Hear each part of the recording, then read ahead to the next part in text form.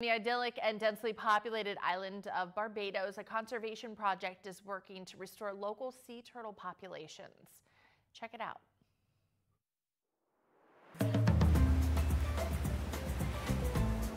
The island of Barbados boasts more than 80 picture-perfect white sand beaches, making it a top Caribbean vacation destination.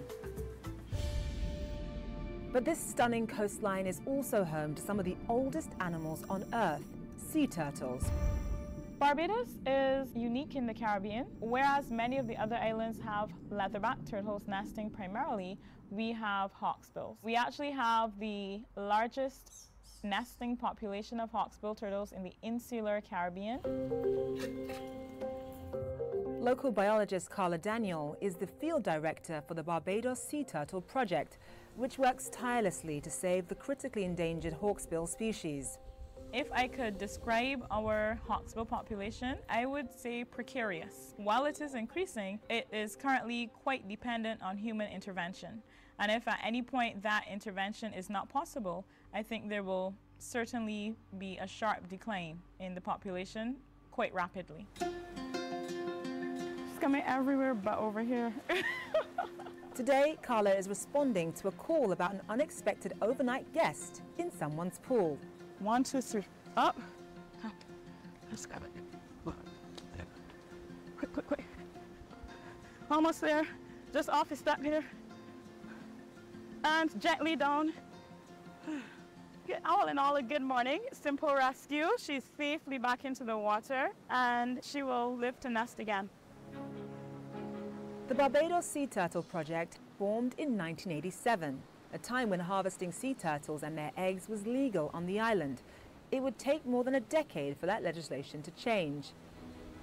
Everybody sees the turtles as being kind of critical to our island, an important aspect of our biodiversity, and they want to ensure they survive as much as we do. While the turtle population has been recovering, these ancient sea creatures are facing a new series of threats. Habitat loss because of climate change and coastal development is a major problem. But Carla says light pollution is the primary issue impacting hatchling survival. When hatchlings emerge from the sand, they look around and they orient themselves in the direction that is brightest. On an undeveloped island that is dark, the water will always be brighter than the land, and that instinct drives them straight to the sea. On a heavily developed island like ours, with lots of lights on the coastline, they put all of that same drive, but instead they're going inland. In Barbados, nesting season for hawksbills is generally from May to October, a busy time for Carla and her team. So first thing I did was to check to see what stage of nesting she was at to determine whether I could approach or not, and she's already commenced laying, which is good. This time of year also attracts a lot of tourists to the island. People ask to see turtles almost on a daily basis. It is that popular. We would not be able to represent our part, our niche in tourism if it wasn't for the turtles. That's how vital it has become. They also play a vital role in the overall marine ecosystem. Hawksbills in particular are among a few animals that feed on sea sponges, which in excess are detrimental to coral health. Sea turtles are definitely our guardians when it comes to these vulnerable small islands. They are kind of a linchpin in the entire thing, and they're helping to keep it together.